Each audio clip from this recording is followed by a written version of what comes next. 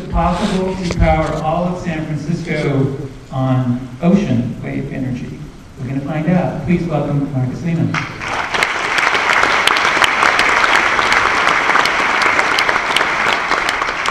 Thank you. That's a very great question, and people have definitely figured out how to use them to have fun. But I'm here today to tell you why and how we can use them to actually power our homes. And it's a very important question because, especially here for San Francisco and California, where the population is expected to double in the next 20 years. And this growing population needs a growing amount of energy. And we have to pay for this energy. Energy is not for free. And so every one of us has to pay the monetary price, but also the environmental price. So California still runs half on natural gas, and we're emitting around 350 million tons CO2 per year. And at the same time, California, we have this ambitious climate and renewable targets. So if you look at these two facts, you come to the conclusion there is a growing demand and an urgent demand to increase renewable energies. And yet this trend of growing demand for renewable energies, especially on coastlines, this is not a local trend, this is a global trend. And the US is a great example where half of the population actually lives within 50 miles of the coastline. But to come back to our original question, we have to better understand the resource of waves. And I've been always fascinated by the ocean. I can sit on the beach for hours and stare at the waves. And I'm sure you experience the same while staring at a campfire. And I think we're human, we're so fascinated and hypnotized by both of these natural elements is because there is so much power in there.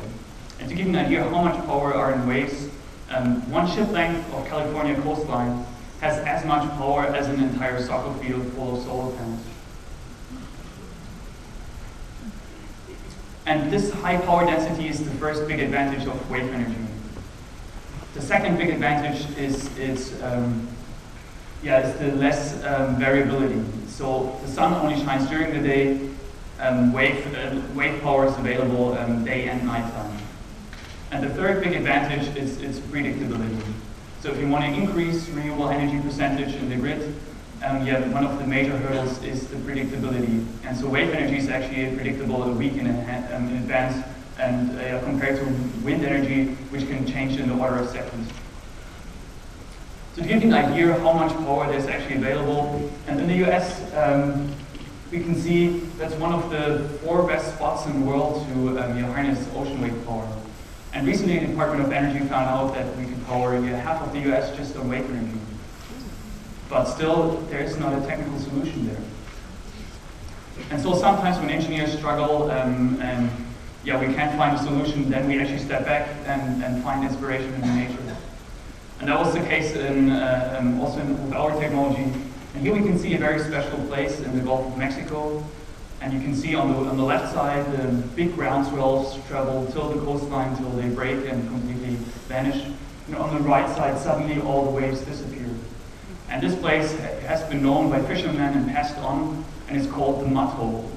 And there is a certain mud floor on this location in this mud hole. And as you can see, as the waves travel over this mud, then the mud starts to vibrate, and then this vibration, similar to a shock absorber in a car, extracts all the energy. So a researcher here at Berkeley, Professor Lawrence, tried to explain this phenomena, and he created a mathematical model that uses a viscoelastic seabed that's hooked on a grid of springs and dampers. And then he had this great idea, why not using these dampers as generators and then actually produce power with it. And it's quite counterintuitive to have a device being on the bottom, but that was one of the major hurdles of the industry so far, that most of the devices on the surface, they just struggle with the high range of loads and safety factors needed, and these slamming forces and storms coming in. So we saw this great potential of this technology around 2 years ago, so we started building the first proof of concept prototype, and there we want to give the credit to our lab neighbor professor who bought the bike pump we used for this experiment. And that wasn't working that well, but then we improved and built a first working model that could actually mimic the mud behavior. And with this device, we could absorb over 80% of the energy. but we didn't get a lot of energy out that we could actually use in a mechanical form. So the last year we were working hard on developing a system that's actually able to produce a significant amount of energy. And then finally, last summer, we further developed the system and reached over 40%. And that's actually our device working in a wave tank here at Berkeley. And you can see as the waves travel over the carpet, the carpet adopts the wave motion and then drives these pumps which are underneath. And so to give you an understanding of the mechanical principle behind, it works like a hydraulic jack, where a large area and a low pressure gets converted into a high pressure on a small area. And the major challenge was actually to build a material that's able to mimic the mud behavior. So we used a composite material out of natural rubber and fiberglass, and this material worked pretty well. And then the second big challenge was really to find a generator that would come up with high enough power that we can use. And so we developed a very high flow optimized, efficient, low friction pump. And with this setup then and 3 generators in total, we could convert over 40% hydraulic power. And so since then we improved and built a new generator system that sits on top, and then with a way where we can actually control it. And here you can see in this short clip how effectively our system actually is able to extract the waves. So I replay it in a second, but look at how much wave is coming in and then how much wave height we actually see after the device. And we had the fluorescent dye in there because we did visual wave height measurement. Where's the generator? And it was on top of the device. And so to better understand the physics behind, we used computational fluid dynamics. And with this we could simulate the dynamic pressure to better understand the fluid structure interaction. And here we can see as the waves travel over the carpet, these orbital particle motions actually get split into half. And then we have 2 separate waves, and the upper one gets deeper. And then because of this pressure difference between the upper and the lower one, similar to the pressure difference on the airplane wing, then we can actually use this excitation force to generate power. So let's imagine we upscale one of our units to a 30 by 30 feet unit. And then we place it somewhere south of Ocean Beach where it's not an area of recreational use. One unit of our system will be able to power 180 homes in San Francisco. And this is equivalent to 1,000 barrel oil per year. To give you an idea how the system works on a bigger scale, here we can see as the waves travel over, the carpet absorbs the waves, and then we generate high pressure ambient salt water that can be brought on shore, and then runs a hydraulic motor, and can also be used to drive a reverse osmosis chamber to create fresh water. And that's actually, especially for California, facing the droughts in the last couple of years, a great application to use a renewable source for desalination. And our system in general has 3 major advantages. The first one is the higher survivability. As we heard, the major drawbacks in the industry were the high slamming forces on the surface. So the fact that the system can work efficient, submerged, is the major first advantage.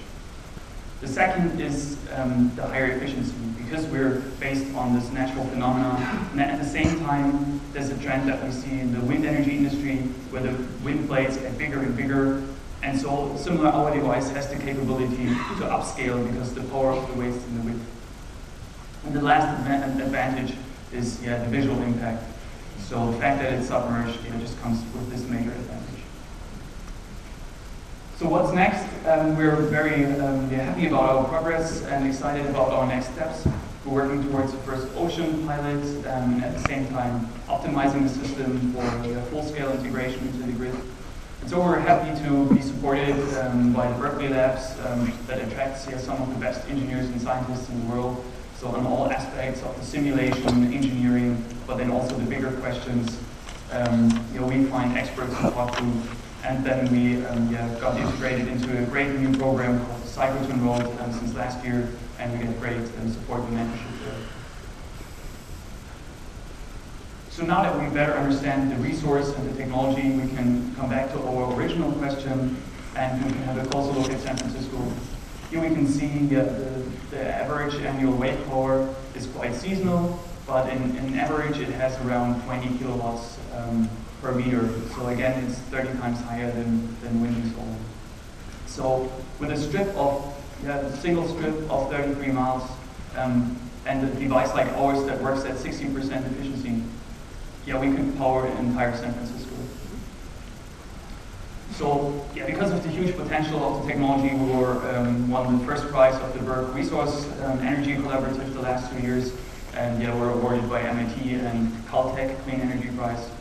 And the National Geographic named us one of the 5 striking concepts of harness wave energy. So we want to thank everyone at UC Berkeley that supported our progress so far, and then Science TV for these great video shots. And because it's very hard to find funding for renewable energy, and we did a crowdfunding campaign last year, so we want to thank all our backers. So to get back to our final question, to our initial question, our final answer is yes, we can, but it has to be in a mix of renewables. So similar to a good farmer, we have to have a healthy mix and use all locally available